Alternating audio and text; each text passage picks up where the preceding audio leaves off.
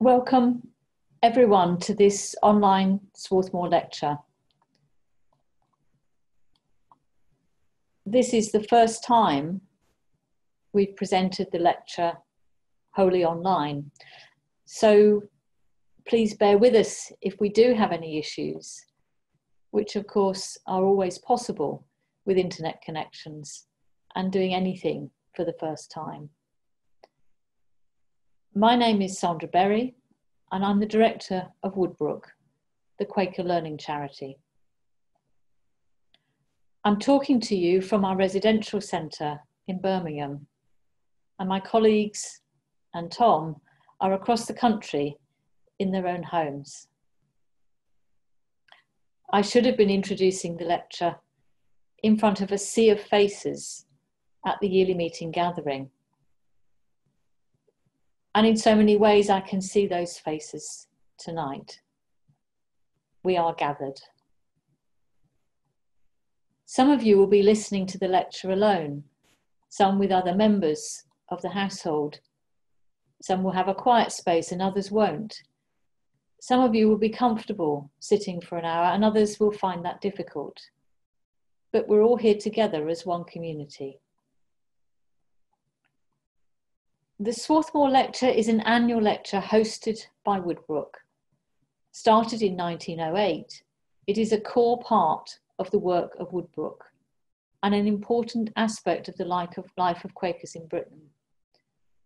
The theme and topic of the lecture is chosen with the hope that it is of interest, relevance, and nourishment to the Quaker community and wider society at the given time. Who could possibly have known that this year's theme of hope in troubled times would be so pertinent to our current circumstances? But I'm not at all surprised, given that we view the lecture as Quaker ministry, which springs from the Spirit. Some of you joining us tonight might not be familiar with Quakers or only know us from history books and RE lessons. All are welcome. And I'm delighted that Tom Shakespeare is speaking to our theme tonight. Tom is Professor of Disability Research at the London School of Hygiene and Tropical Medicine. He's worshipped at Newcastle, Geneva, Norwich, Wymondham, and Westminster Quaker meetings. He's a social scientist and bioethicist who has worked particularly on disability and on genetics, and his books include Disability Rights and Wrongs, Genetic Politics, and Disability, the Basics. He's been involved in the disability rights movement for more than 30 years and has been involved in the arts for nearly as long. And he currently broadcasts regularly on BBC Radio 4. Tom's lecture is titled Openings to the Infinite Ocean, a Friendly Offering of Hope. And I'll now pass over to Tom, and we'll have a few moments of silent waiting before he will start the lecture when he is ready.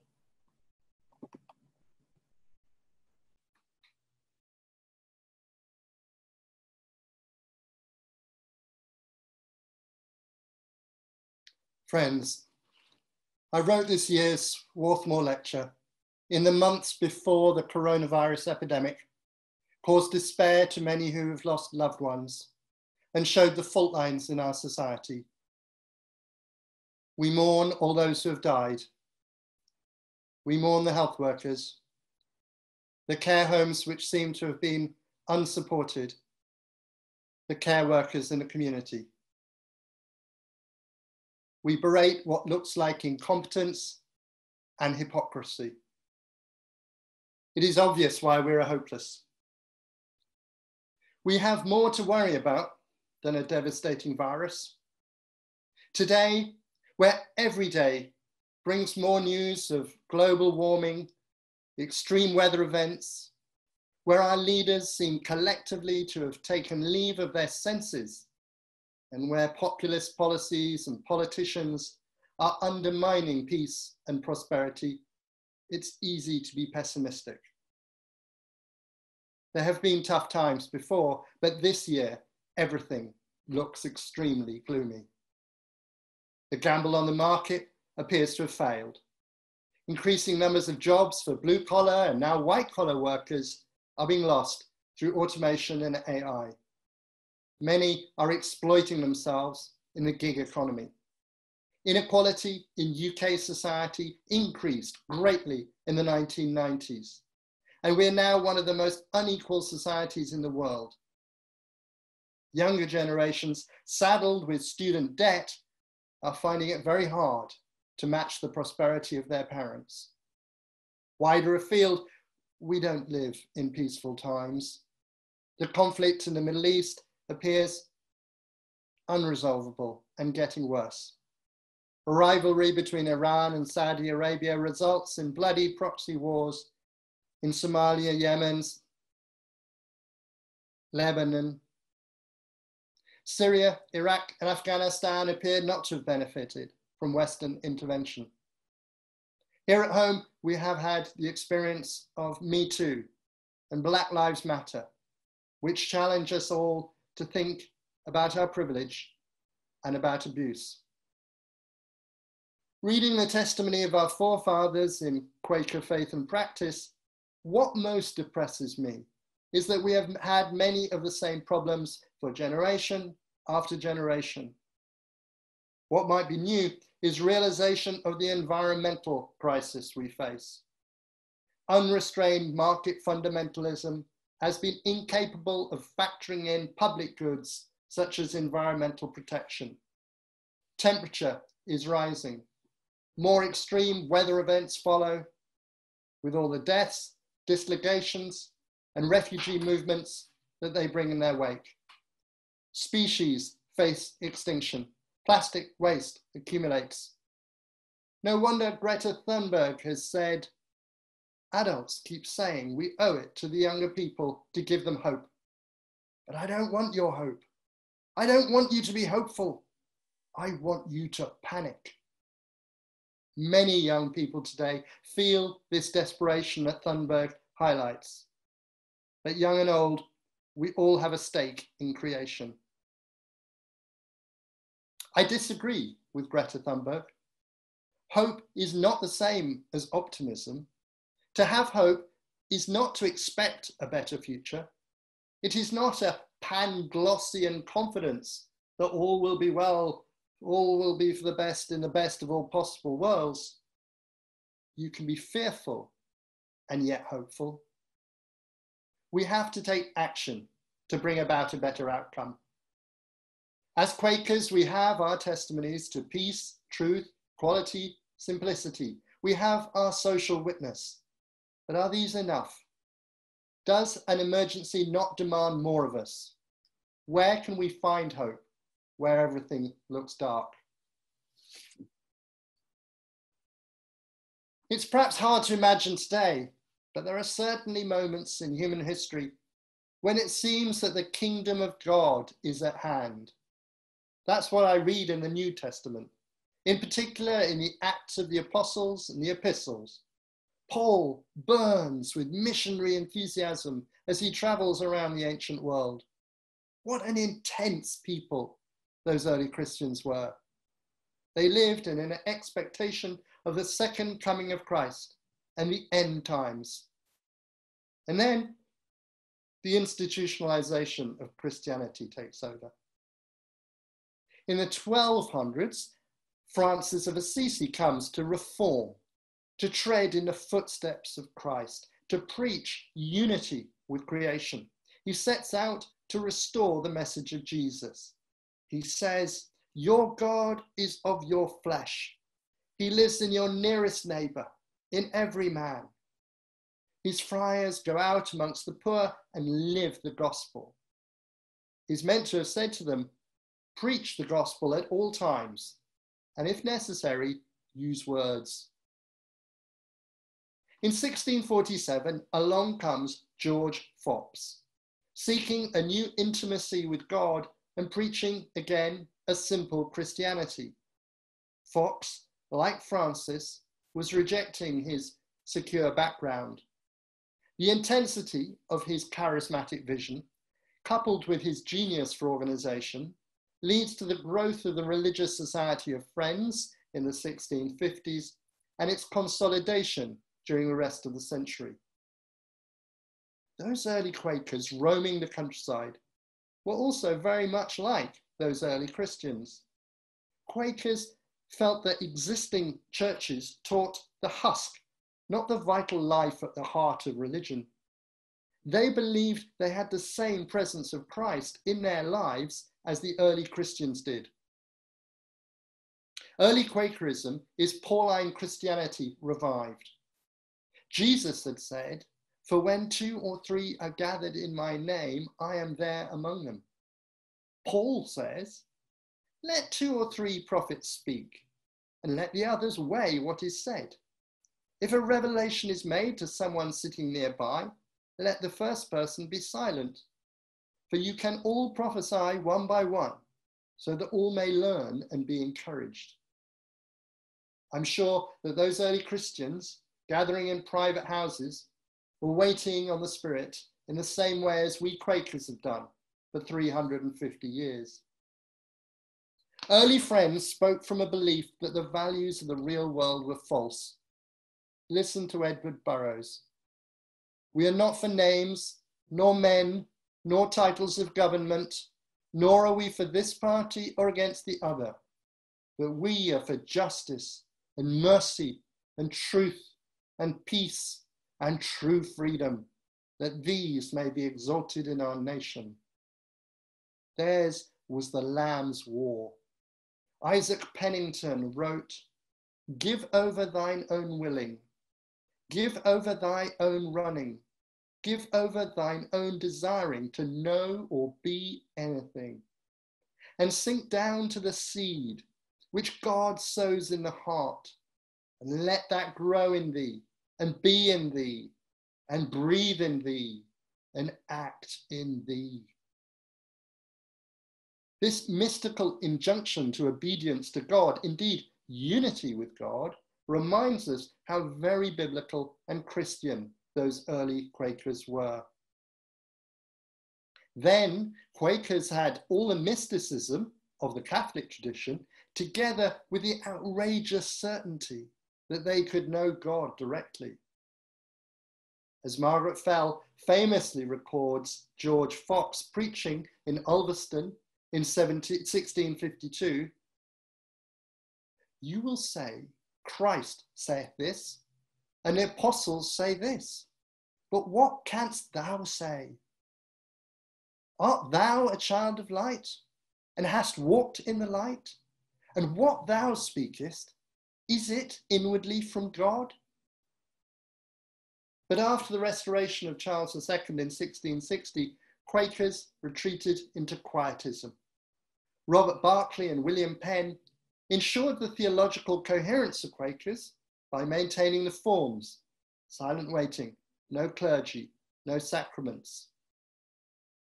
Today, the lack of explicit belief talk perhaps means that we can better defend ourselves against the new atheists.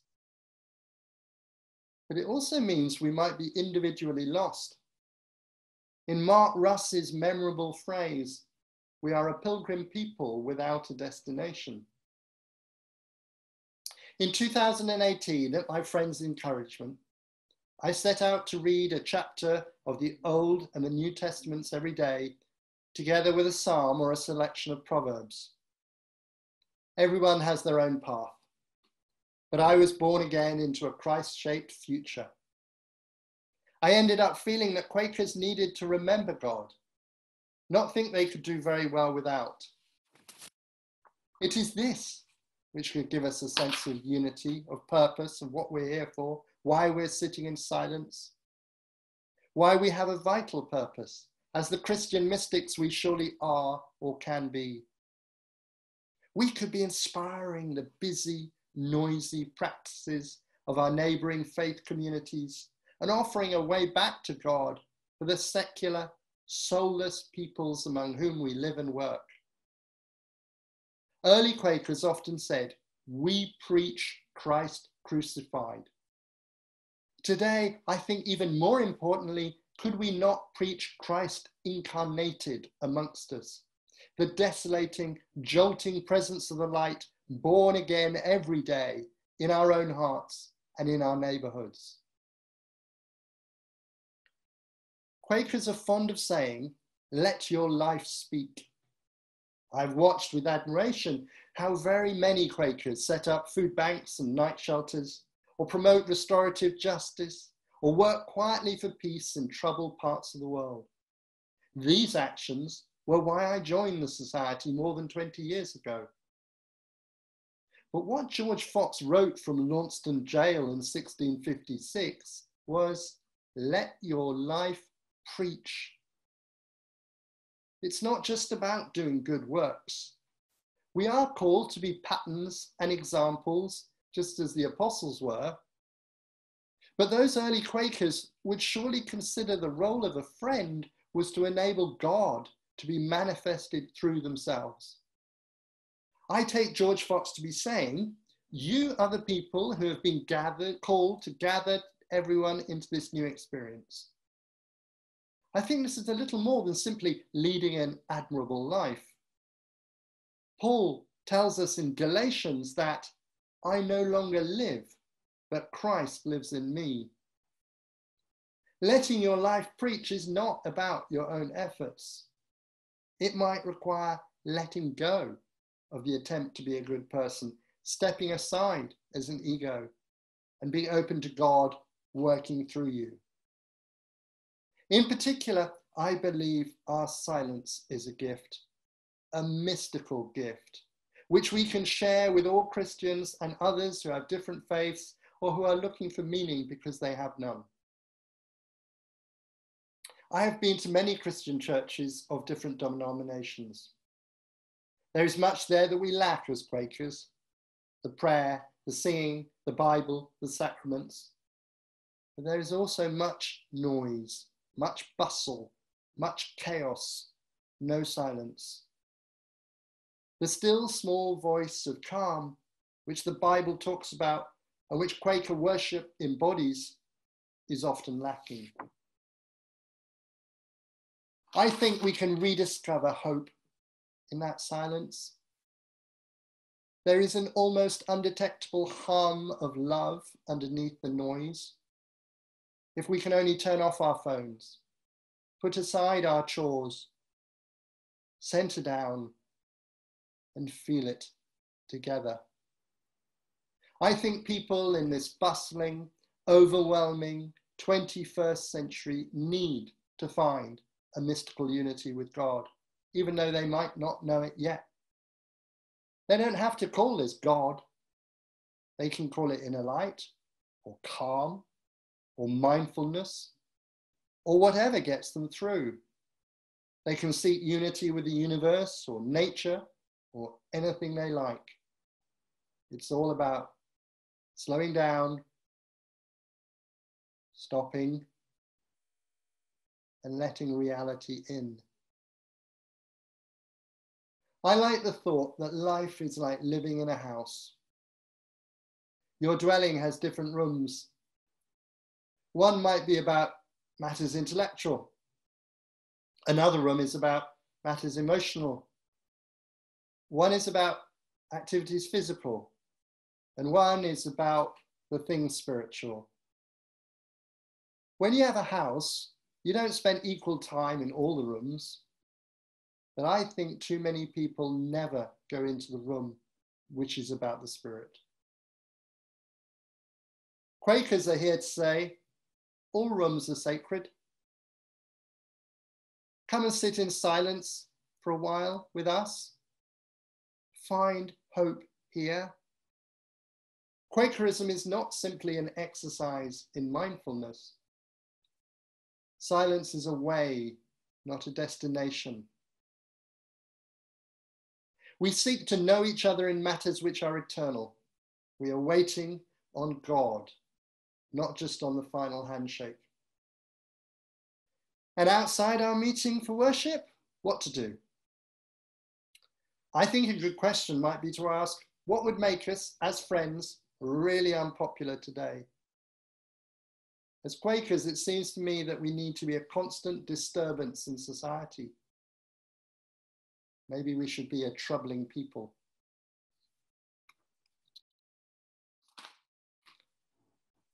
In the first letter to the Corinthians, Paul famously speaks of faith, hope, and love.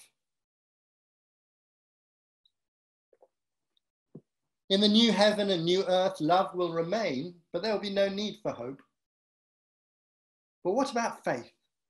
If we have faith, why do we need hope? Paul provides an answer in Romans, the crux of his theology. Therefore, since we have been justified through faith, we have peace with God through our Lord Jesus Christ, through whom we have been gained access by faith into this grace in which we now stand, and we boast in the hope of the glory of God. Because we have faith, therefore we can hope for a good ending to our story. Paul says, "For in hope we were saved." But hope that is seen is not hope. Who hopes for what he sees? But if we hope for what we do not yet have, we wait for it patiently.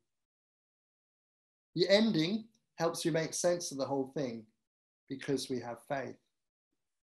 In Jürgen Moltmann's theology of hope, the ending is the light within which we see everything else.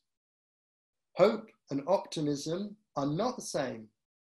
Optimism is the belief that things will be better in future. It is a cognitive belief.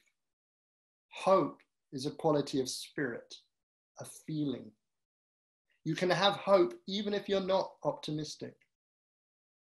I think hope is a gift. Something often you receive when you surrender absolutely, not something you can generate yourself. Most people in the world spend their time hoping that in the end all will be well. Because we don't see very far ahead, then we require faith in order to remain steadfast in the dark times. Faith is like trust. Faith endures when you can't imagine how things could be better. As Julian of Norwich famously wrote, "All shall be well, and all shall be well, and all manner of things shall be well." Faith gives you the courage to take the next step. It's closely related to grace, the understanding that whatever we can do ourselves, it is nothing compared to what God can and will do. Sharing this vision of God's grace was George Fox, who, in despair at the state of the world of 1647, wrote in his journal these words: "I saw also that there was an ocean of darkness and death, but an infinite ocean of light and love which flowed over the ocean of darkness. And in that also I saw the infinite love of God, and I had great openings." A little over 300 years later, and across the Atlantic, Dr. Martin Luther King said something very similar in reference to the struggle for civil rights and equality that he led. "We must accept finite disappointment, but never lose infinite hope." Otherwise, all we're really left with is the secular version of hope, which is little more than optimism without certainty. We have evidence that things were not always like this, and we hope that change is going to come. As Paul says, "Against all hope, Abraham in hope believed." We thousands sit silently. As we sit there waiting for guidance, our worship is all about hope. It is about now, the imminence of God in the present moment. It can be about the future too, our hope that we will be given answers, even when we can't frame the right questions. I love that great Quaker phrase, "Proceed as the way opens." For now we see through a glass darkly, but then face to face. And meanwhile we trust to love to keep us close while we're waiting. George Fox wrote to his parents in 1652, "O be faithful, look not back, nor be too forward, further than ye have attained, for ye have no time but the present time. Therefore, prize your time for your soul's sake." Listen to these words in Revelation. I am making all things new. Remember that George Fox particularly liked the book of Revelation, or the confidence of the book of Hebrews. This hope we have is an anchor of the soul, a hope both sure and steadfast, and one which enters within the veil. So much of modern life is a utilitarian arithmetic. We compete for success. We look for justice, a fair return for our efforts. I do this, and therefore I deserve that. But God doesn't work like this at all. The message I take from the New Testament is that our efforts are not entered into a ledger, like a profit and loss account. The repeated message of the gospel is that it is not about our own efforts. I love the parable of the vineyard in Matthew. So the last will be first, and the first will be last. That's the topsy-turvy topology of the kingdom of God. It's not about just desserts, it's about love. The prodigal son is greeted with forgiveness by his father. It's Mary who gets things right, who neglects her chores to sit with Jesus. Think about that costly alabaster box of perfume. God is revealed through weakness, not strength. Through failure, not success. Through need, not independence. We welcome everyone to the great feast. The poor, the crippled, the blind and the lame. People, everyone. We are looking for that of God in everyone, which isn't about everyone being a little bit wonderful. It's about everyone being a vessel for God to work through. The kingdom of heaven is a way of acting now, a way of being in this world. It means the transformed human condition, a humanity free of selfishness. It means the beloved community. One of my disability heroes, Antonio Gramsci, was an Italian communist intellectual put in prison under Mussolini, and his famous motto was pessimism of the intellect, optimism of the will. Where and how could we be optimistic in 2020? Faced with grim news of climate change and conflict and division, I think we need to remember and have faith. Things will not always be like this. A change is going to come. We may need to swap around our lenses from time to time if we're to see everything clearly. And if vision is not your thing, consider how you might listen differently. It's about the different stories that we need to tell and the different perspectives that we should take. First, we might want to put things in perspective. Humans are often very influenced by individual stories and don't always see the bigger picture. We tend to have headline anxiety. Worrying about stuff you can't affect is pointless. Far better to let some of it wash over you.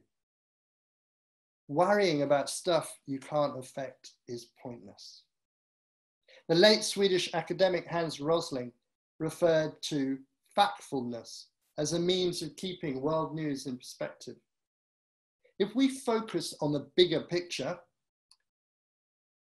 such as the proportion of people living in extreme poverty halving in the last 20 years, it may be easier to remain hopeful. Rosling called it understanding as a source of mental peace. He says, when you hear about something terrible, calm yourself by asking, if there had been a positive improvement, would I have heard about that? We believe that the world is going to hell in a handcart. That's not true. It's simply not true. The New York Times journalist Nicholas Kristof reminds us every single day in recent years, another 325,000 people got their first access to electricity. Each day, more than 200,000 got piped water for the first time. And some 650,000 people went online for the first time every single day. Historically, nearly half of all children died before adulthood. In 1950, approximately 1/4 of children in the world died in childhood. Now, less than 5% do. 10% of people now live in extreme poverty, defined as subsisting on less than $2 a day. But in 1981, 42% of people lived in extreme poverty. World literacy is now 85% of the population. When I was born in 1966, it was less than half the population. The coronavirus is going to devastate the societies of the global south, but it won't halt this sort of progress for long. One question is about framing, by which I mean what is remembered and what is unheard.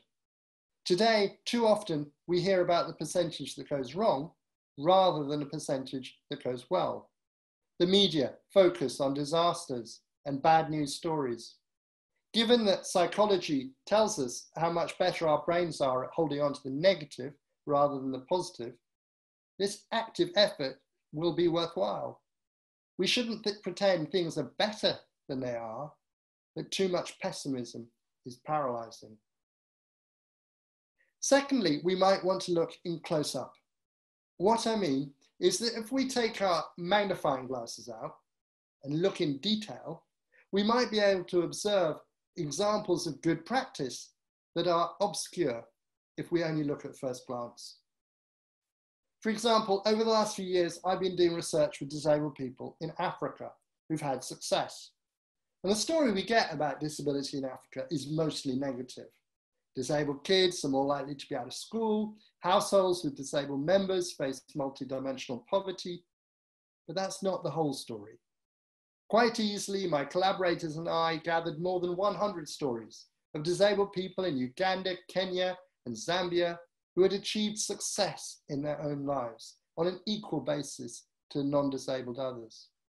They had demonstrated resilience, which is partly about their own determination and intelligence, but it's also about the support they received from family members who believed in them, teachers who had backed them, organizations that had given concrete support, whether that's giving them a wheelchair or paying their school or university fees.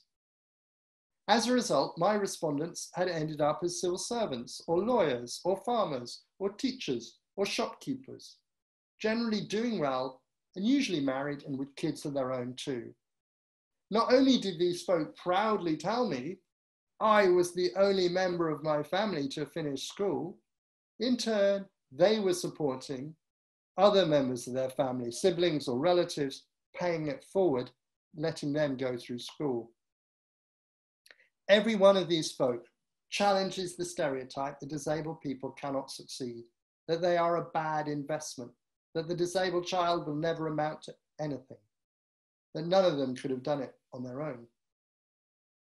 Another example, people with intellectual disabilities don't want to be socially isolated, which they sometimes are in group homes set in the community, but not of the community.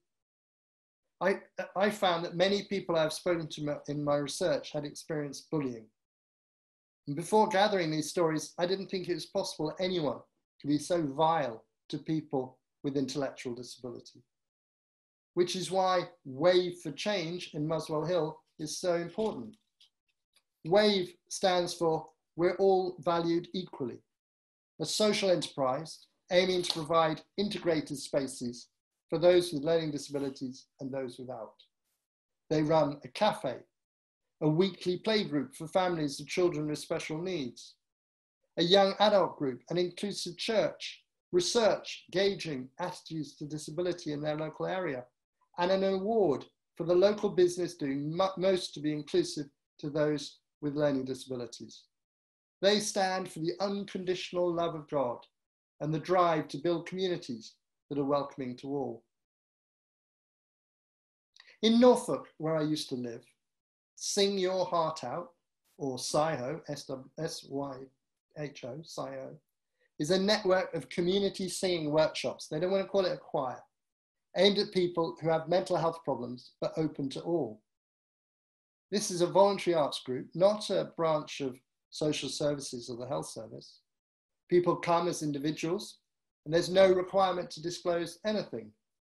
You might be sitting next to the chair of the Mental Health Trust or somebody with a lifelong history of schizophrenia. And SciHo has become a lifeline to many people who have been receiving treatment for mental illness. As one participant said, "It's given me a new confidence. I was scared and anxious, and I was only used to unfriendly people. I got welcomed. The people were very nice. I really enjoyed it." Each week in 4 different towns across Norfolk, people gather for an afternoon of communal singing with excellent singing teachers to guide them. Singing is powerful in itself, making people feel part of something bigger than themselves. But the event is more than an arts project. The afternoon includes a tea break with good biscuits.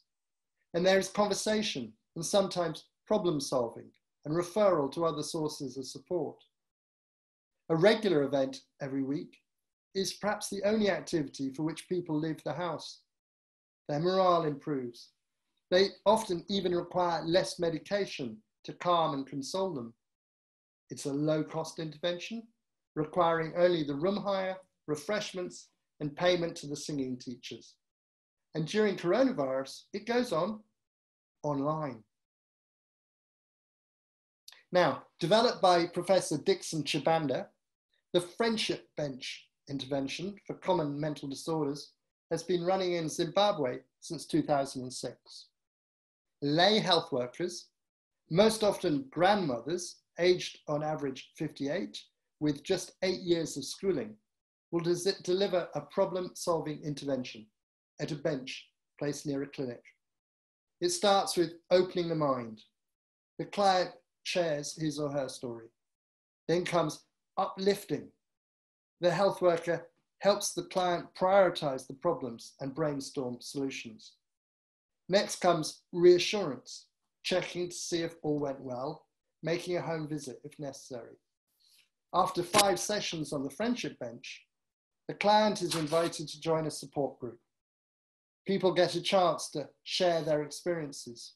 They're taught to crochet bags or mats from recycled plastic materials. And this activity helps people keep productive and keeps their minds peaceful.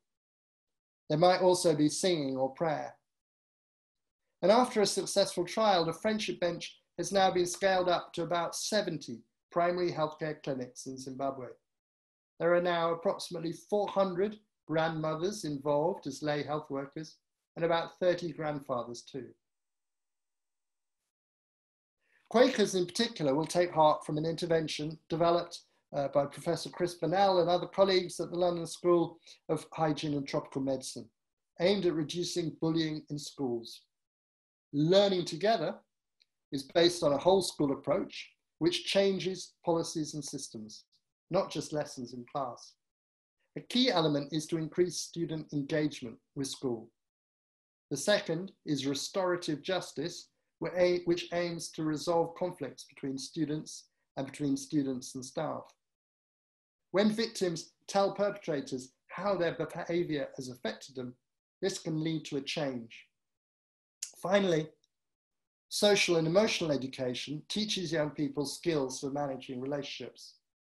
After 2 years, bullying had reduced by nearly 10%, students had higher quality of life and well-being, and were also less likely to have tried alcohol or drugs or to be regular smokers.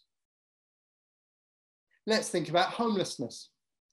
Almost every week of the year, on a Tuesday, at a community kitchen in Ramsgate, the St. George's Community Meal brings together people who are homeless, have substance misuse problems, or are simply isolated. Folk might have had problems with universal credit or homelessness in a local economy in Thanet, which is far from resilient. Over a year, around 300 people benefit, with about 40 people on a typical evening. The project is staffed by volunteers from local hospitals and funded by the diocese. Local restaurants often help with providing the meals.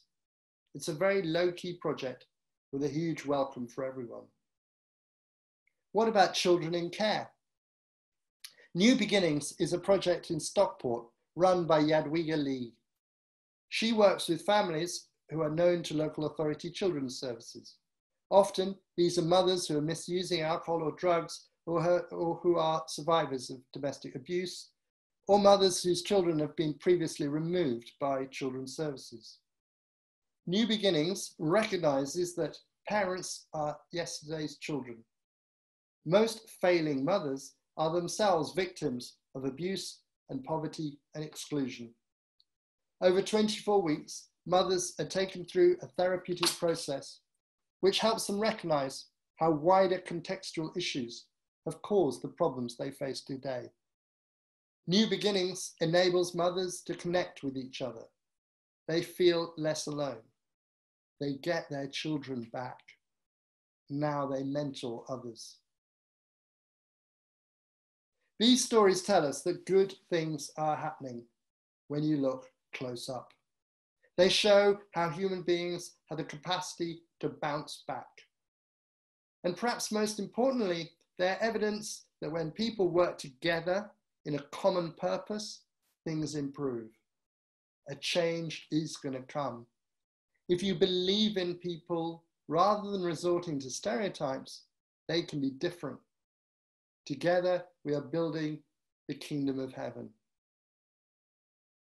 Finally, we might want to take the long view.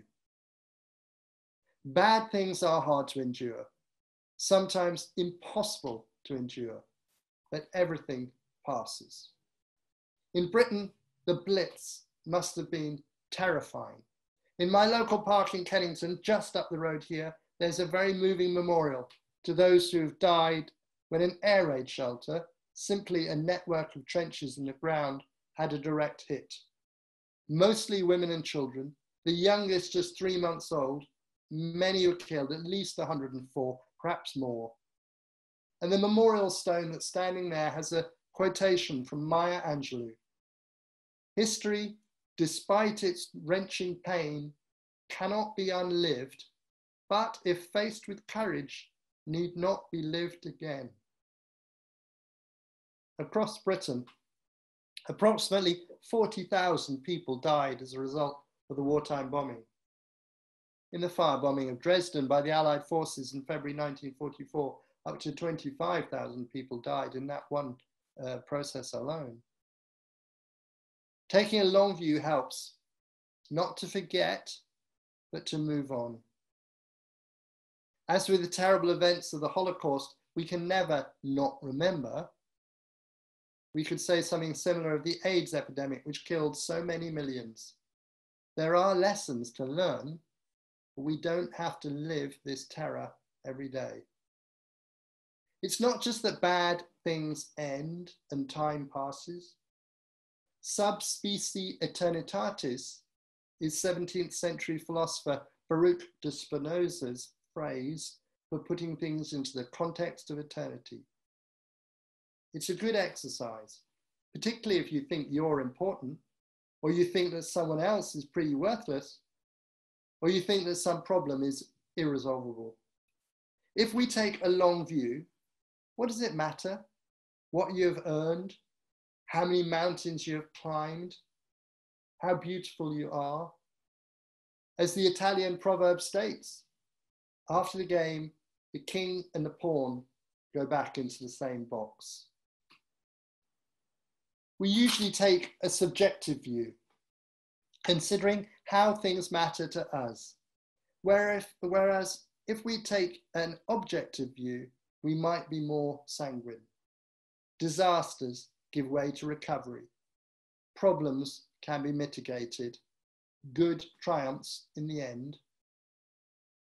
I'm not saying all those deaths don't matter in the long run.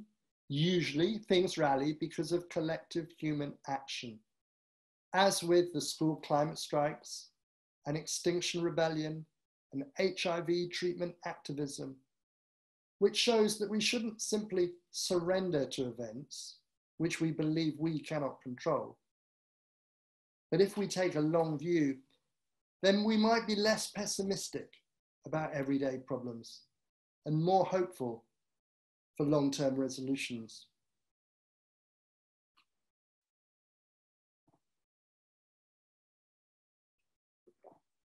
Earlier, I quoted that motto, that Antonio Gramsci repeated during his many years in prison.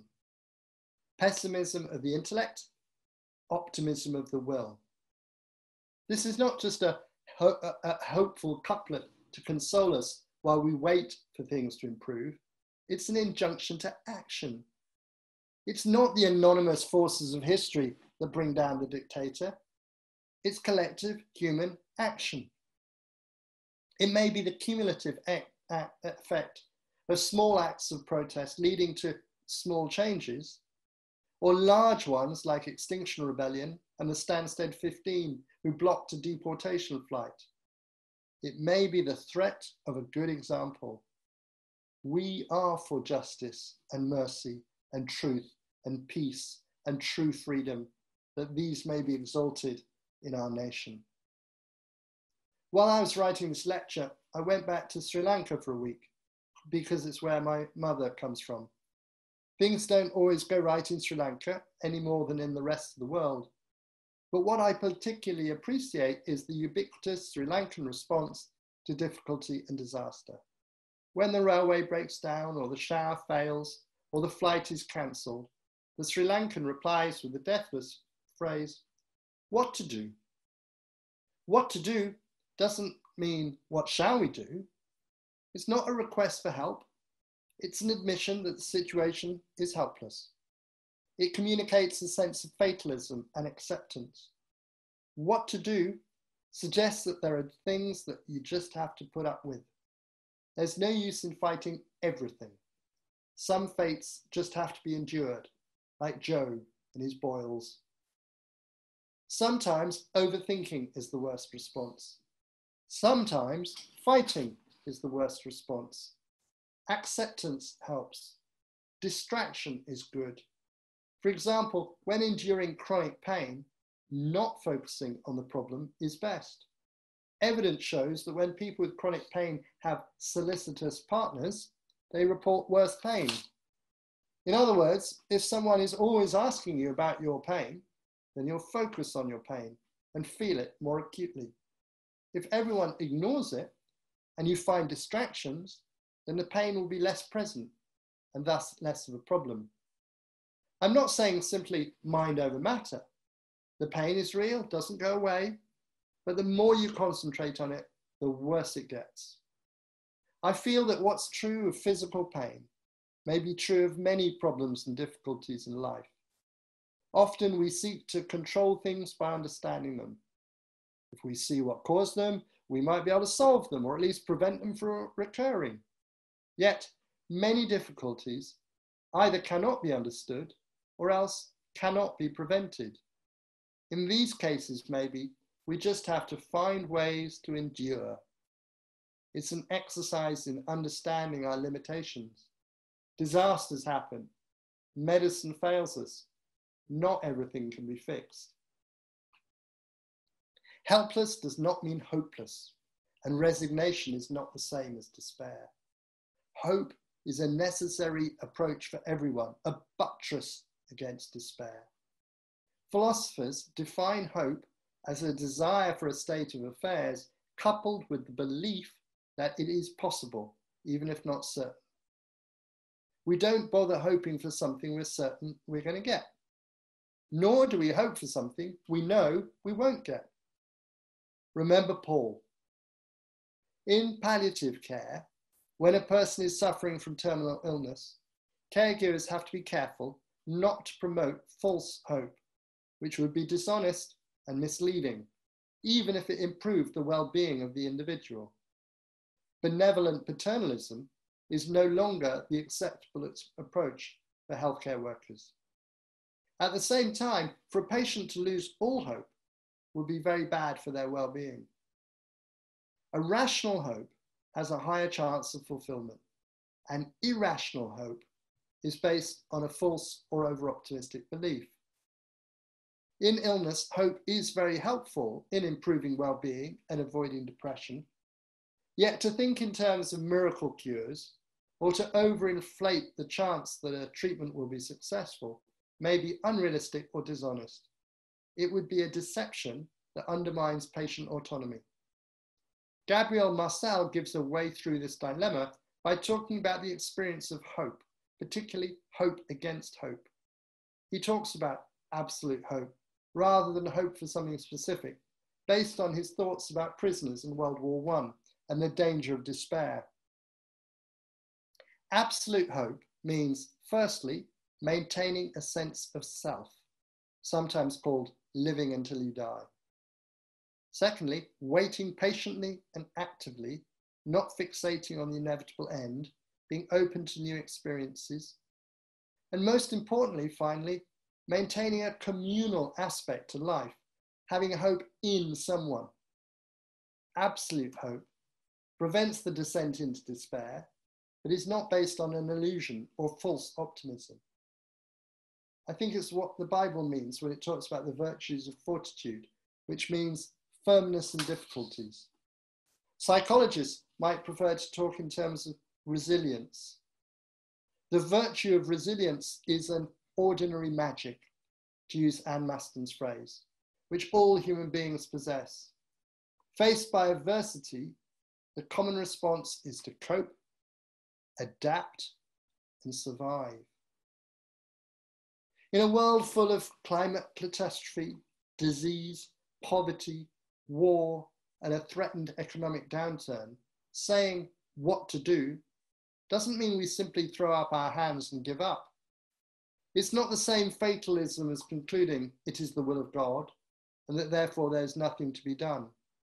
Quakers are working for the kingdom of God today. We have hope.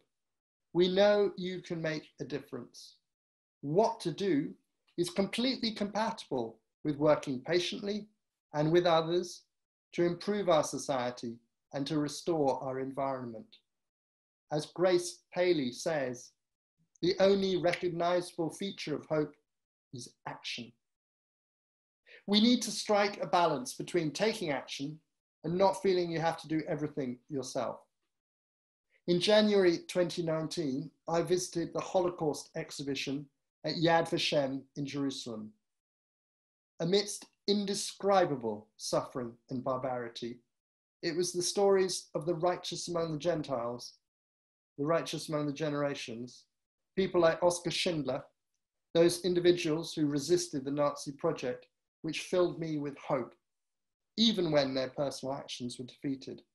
Remember, there were 26,973 righteous among the nations from 51 countries. Read their stories, you'll find them easily on Wikipedia.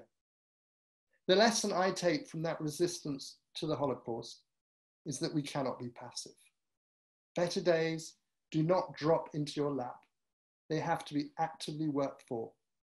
This means taking responsibility, exercising agency, being grown up, rather than resorting to the politics of victimhood and complaint. If we do really follow the promptings of love and truth in our heart, everything we do is worthwhile. Trust that the leadings of love and truth come right. Even under fascism, people resist through extraordinary bravery. In the civil rights era, Rosa Parks refused to go to the back of the bus where the black folk were meant to go. Men and women were whipped and clubbed, but resisted. In South Africa, thousands burned their pass cards. Steve Biko was killed. Ruth First was blown up. Albie Sachs was maimed. Nelson Mandela was imprisoned. Hundreds of others died. But eventually, the Nazis were defeated. Civil rights came to America. Apartheid was ended. Yet the struggle continues because the full promise of such victories is rarely achieved, which is why we keep repeating Black Lives Matter and the other slogans and movements of our own time. For most of us, it means mainly small acts of resistance, which cost us less.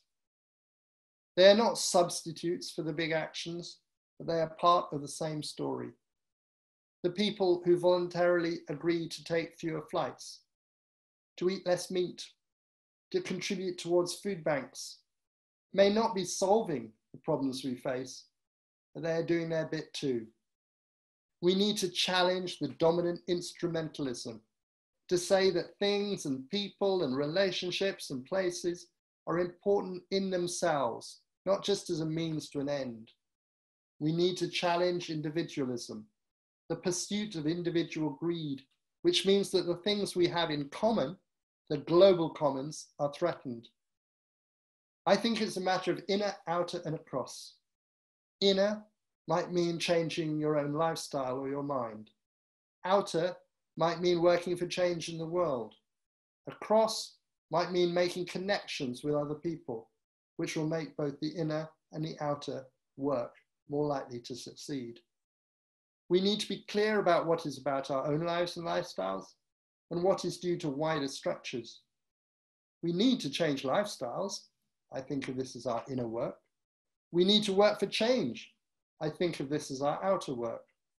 To make both succeed, we need to make connections. I think of this as us working across barriers. We're all interdependent. We do better with others, inner, outer, and across.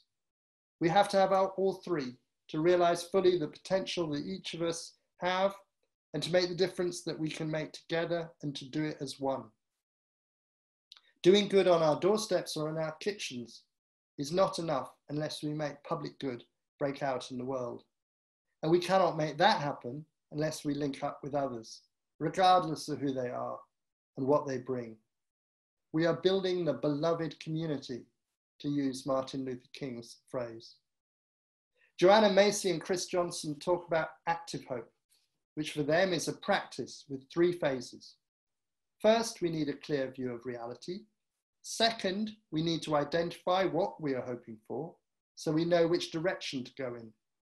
Third, we need to take steps to move in that direction, rather than either the business as usual narrative, in which nothing needs to change, or the great unraveling narrative, in which we're going to hell in a handcart.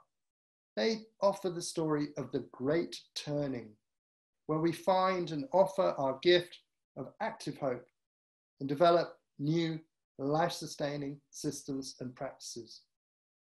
Enthusiasm is a valuable, renewable resource, they say. The work is difficult, but it is worthwhile. To ask where is the hope is to ask where is the cause that can inspire, not just us, but the whole world. Where can we bear witness? Where can we make a difference? Where can we change things? That won't be the same for all of us, but we can all definitely make a difference, small or large. We are for justice and mercy and truth and peace and true freedom, that these may be exalted in our nation.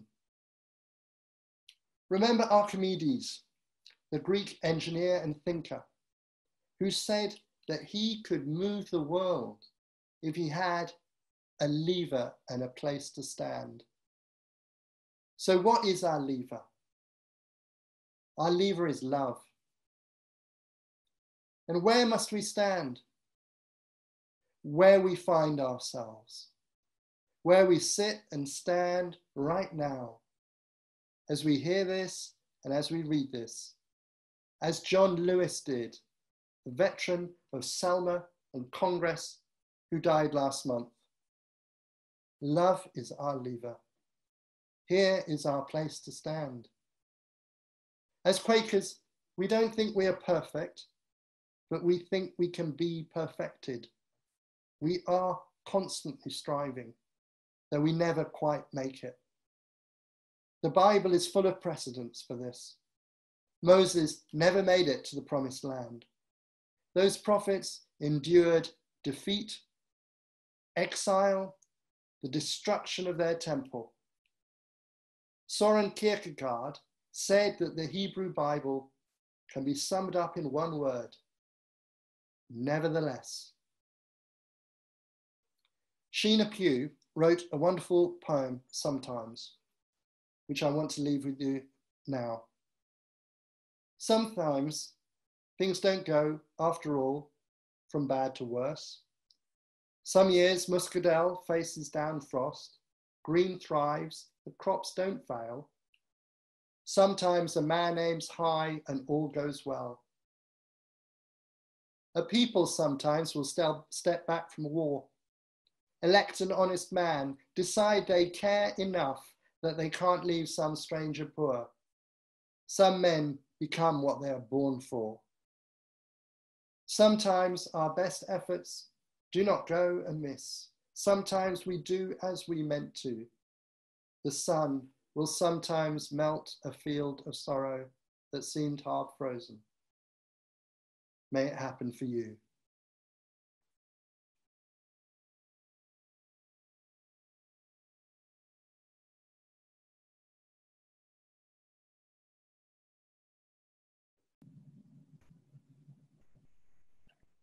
I'm grateful for the ministry that we've heard this evening, and I thank you all for joining us for this live event.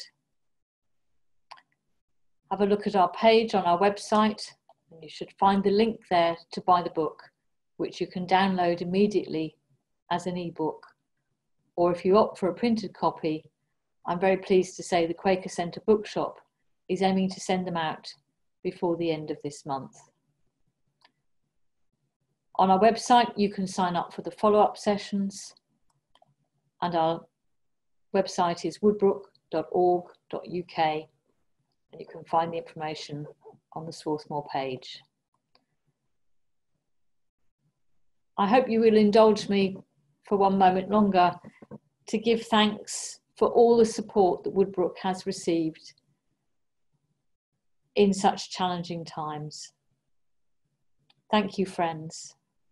Thank you to our lecturer, and thank you all for being part of the 2020 Swarthmore Lecture.